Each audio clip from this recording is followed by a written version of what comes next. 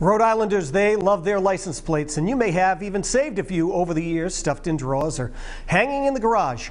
I recently met up with a local artist who has put all those old plates to good use.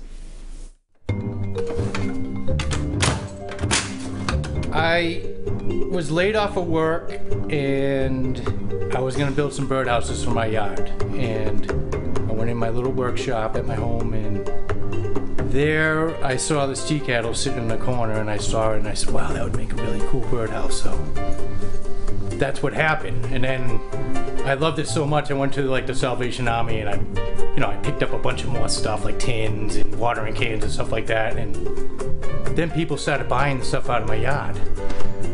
And yeah, and it just blew up. Then I just started doing flea markets and art festivals and all that stuff.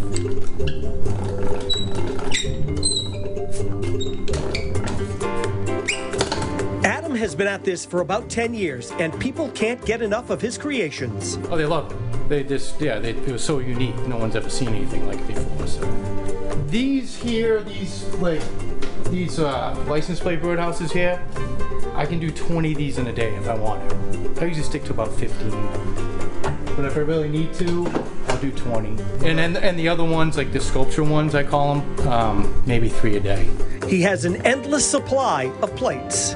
Online, salvage yards, scrap yards, flea markets, yard sales. I do a lot of the art festivals, Brimfield, Narragansett Art Festival, Waterfires. I used to do Providence Slate, Providence Artisan Market, Block Island. I'm into everything. If I can make something cool out of it, I'm gonna make it. You know what I mean? If I got a vision, I'm gonna do it. That is so cool. When you said license plates, I thought just Rhode Island. No. But they're from all over the country. Yeah, he gets them from all over the place. And while he does the birdhouses, he does some other incredible artwork. I mean, you look at stuff and think, oh, it's just junk to somebody else. And then he takes it and is able to create something really beautiful.